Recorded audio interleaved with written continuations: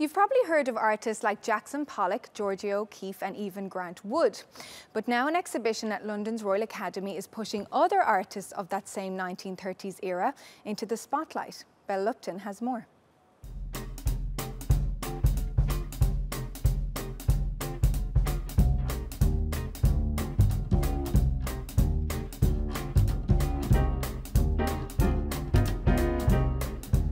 The search for a new national identity, wrapped up in experiments with artistic expression. This is the art of the Great Depression. This is the story of America's 1930s, told in just 45 works of art. It's a story imbued with satire. We see a great deal of satire at the beginning of the 30s. Industrial subjects. Some of them were commissioned by Fortune magazine to make business look better or feel better.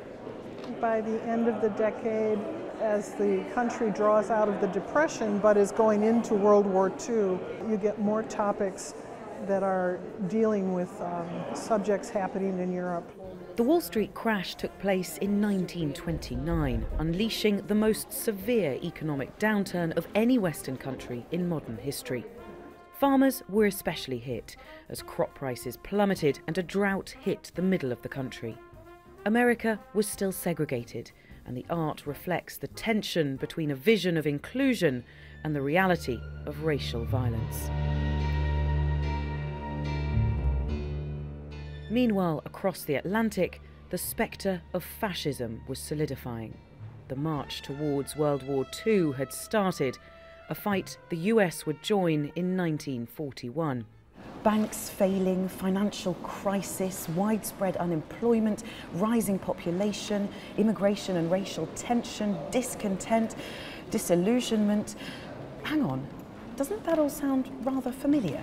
So the idea of this show I generated 5 years ago, and it had more to do with looking at the financial crisis of 2008 and wondering about the parallels to the financial crisis of the 1930s. In the 30s, you had both the rise of communism and the rise of fascism. I think that's happening again. There was a fourfold rise in the number of lynchings between 1930 and 1932.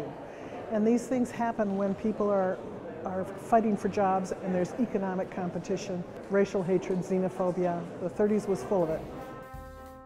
This show tells the story of how, when America hit rock bottom, its artists helped rebuild a country.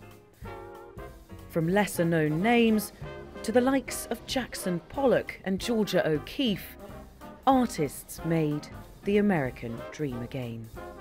Belle Lupton, TRT World, London.